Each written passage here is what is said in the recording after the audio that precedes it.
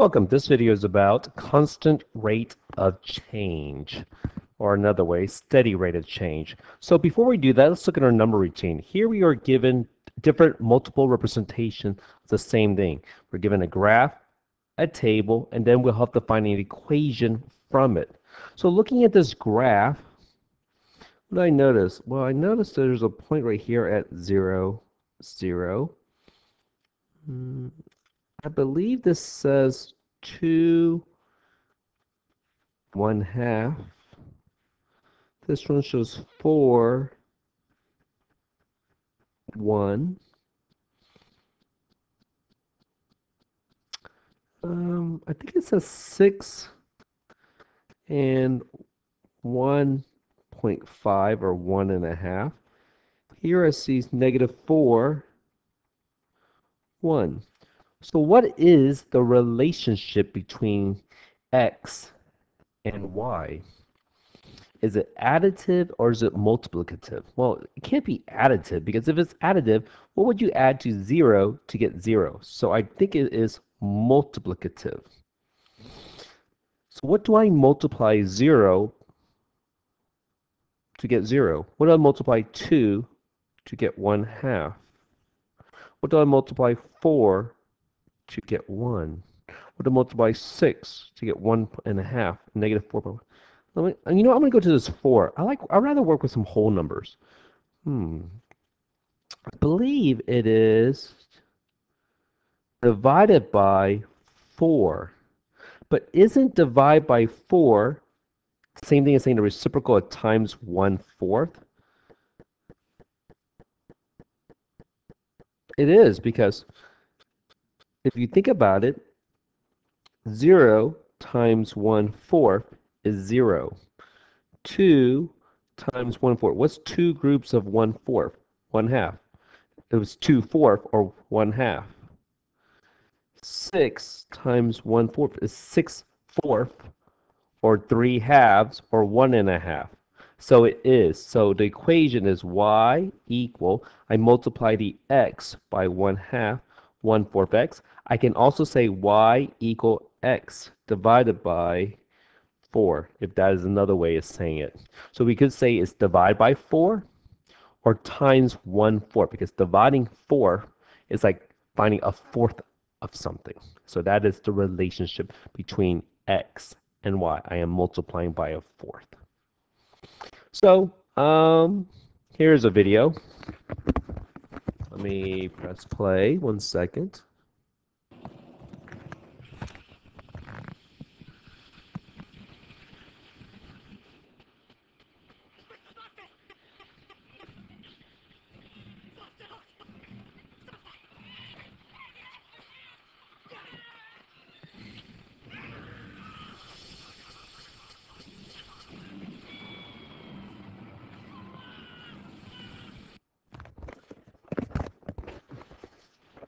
Your parents know this movie. This is what we grew up on. Uh, this was one of them. I think it's one of the more all-time money-making movie. Do you know what it is? It is called Titanic. So, what has Titanic to do with math? Well, the Titanic struck an iceberg at 11:40 p.m. on April 12, 1912. At 2:40 a.m., it sank, which is pretty much in 3 hours. It sank, which is really sad because thousands of people did die from this.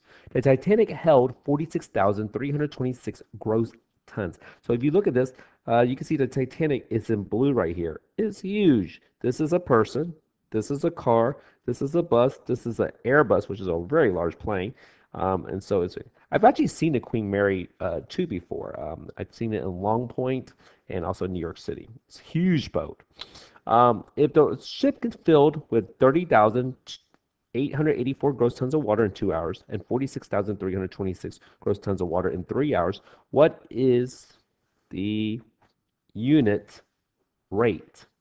Is the unit rate steady or constant? What was the constant rate of change in gross tons of water per hour? So we're going to go fill out this table. So in 2 hours, it filled 30,884. In 3 hours, it filled 46,326. So how much did it fill in gross tons in 1 hour? Let's think. 30,884. I'm going to divide this. 2 goes in 30, 15 times. 2 goes in 8, 4 times. 2 goes in 8, 4 times. 2 goes in 4, 2 times. So 15,442. What about this one? 46,326 divided by 3.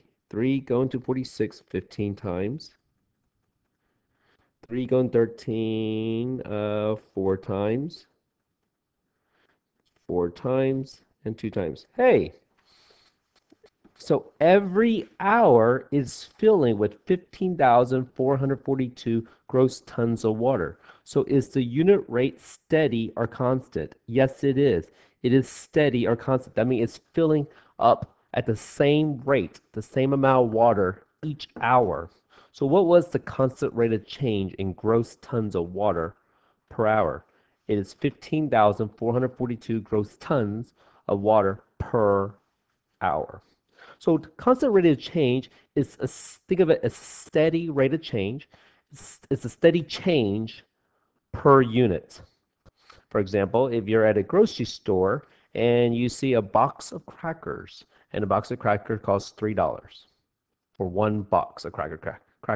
But if you buy 4 boxes, it should be $12 because it's a constant rate. It's the same steady rate for every box of cracker. Another example, imagine a car is driving 60 miles per hour each hour. So if it's constant rate of change or a steady rate, that means it's driving at the same pace, same rate every hour. So in 2 hours, 120. In 3 hours, 180. In 4 hours, 240. So it's every hour it is driving 60 miles per hour. So today we're going to be finding the constant rate of change. Sometimes it won't be constant. For example, a runner. Think of a runner. When a person starts running from the starting point, they're running at a slower speed. But then it speeds up as they get faster and faster. So it is not a constant rate of change because it starts off slow and then it increases faster and faster.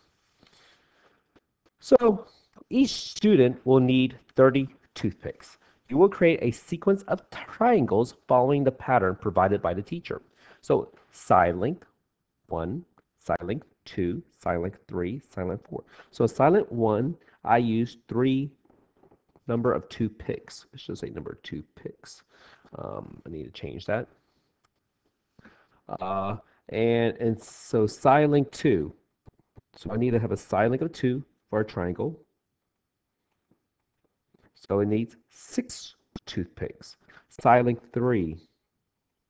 So that's one sided triangle, one sided triangle, one sided triangle. So I need 9 toothpicks. Side length of 4. So I need 12 toothpicks. Use the table below to calculate the dependent quantities from the corresponding independent quantity. So the number of toothpicks is the dependent. It depends on what the side length is. When I tell you the side length, you're able to find the number of toothpicks you need. Writing equations show the relationship between S and T. So let's see, what is the relationship? Is it additive or multiplicative?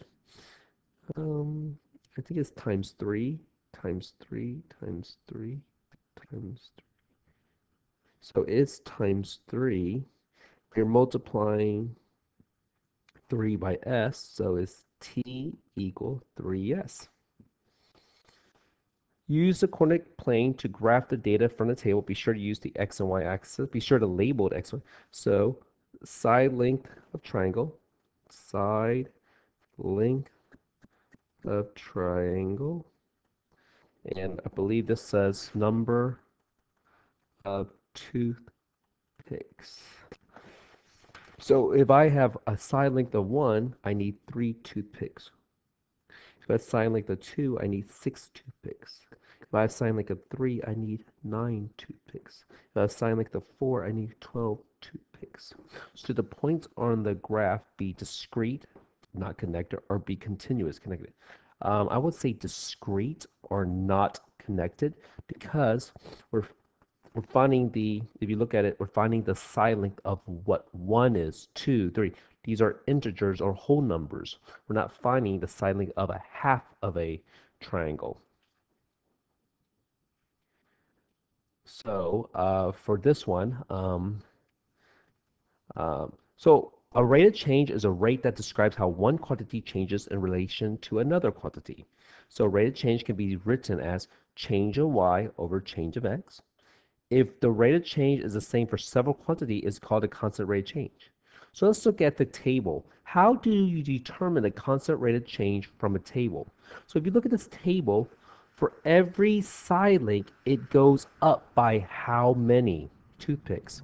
It goes up by 3. It goes up by 3. It goes up by 3. So I can see that the constant rate of change is 3 toothpicks per is 3 toothpicks per side length.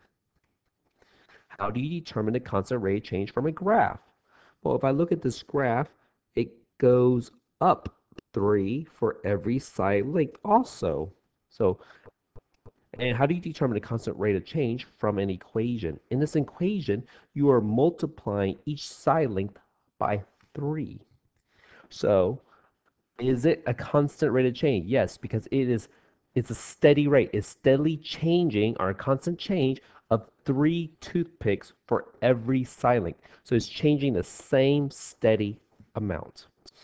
So, our last activity, we're going to do a real world example. On July 21st, 2014, Twitter reported the number of tweets sent during various time interviews over the course of one day. If the number of tweets sent is the same for each second of the day, use the data to complete the table and graph. Here's a trivia question. Which celebrity has the most followers? Justin Bieber, Taylor Swift, Selena Gomez, Lucy Liu, or Katy Perry?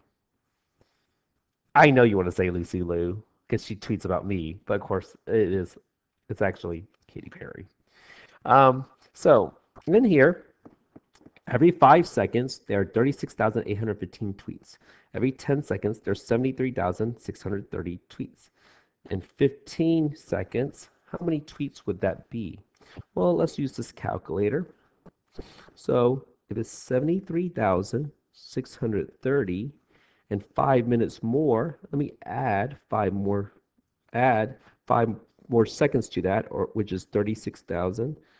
Let's see, 73,630 plus 36,815 equal.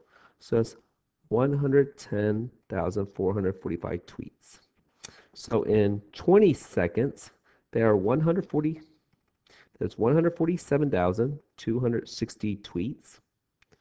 5 seconds later, there's another 36,815. That would be 184,075. 5 seconds later, 36,815.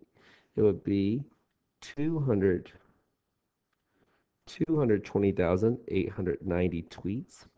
So let's clear it. In 40 seconds, there are 294,520 tweets. 5 seconds later, 36,815 more tweets. So that's 331,335.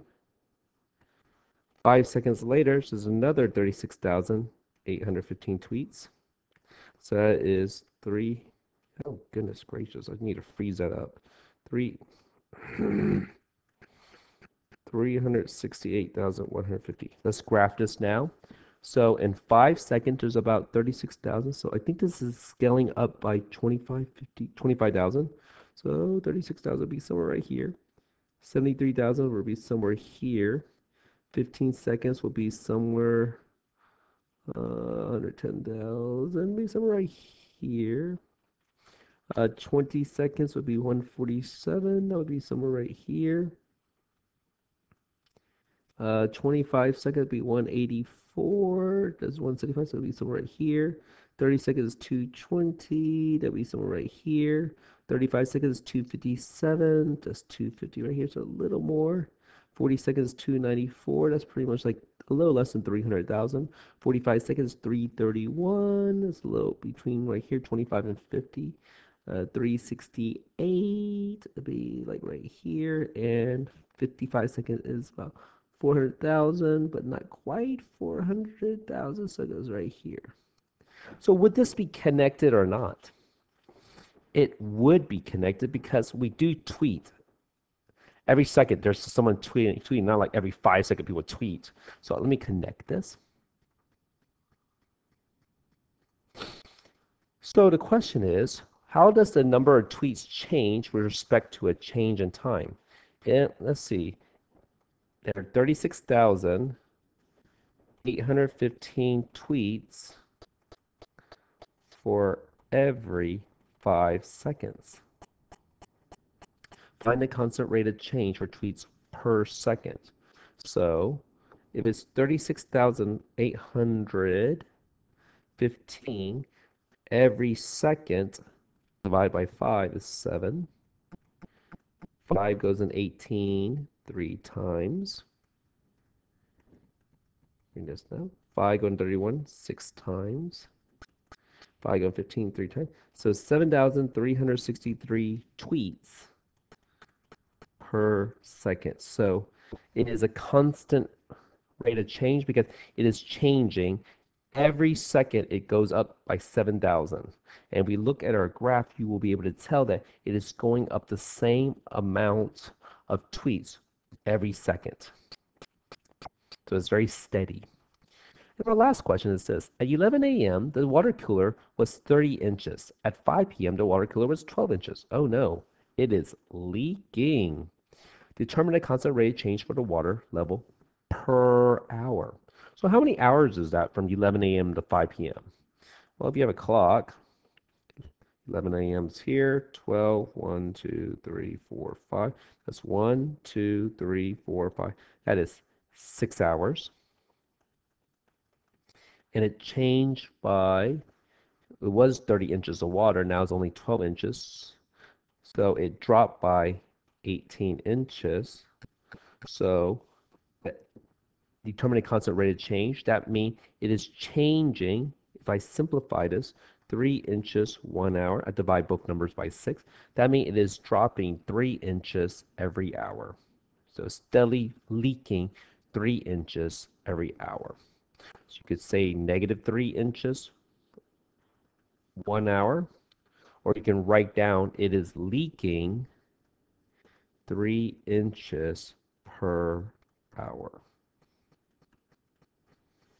All right, so constant rate of change is the same number. It's like, think of it as like, it's almost like unit rate, pretty much. Think of it as it's the same steady change that's happening every unit, and that's constant rate of change.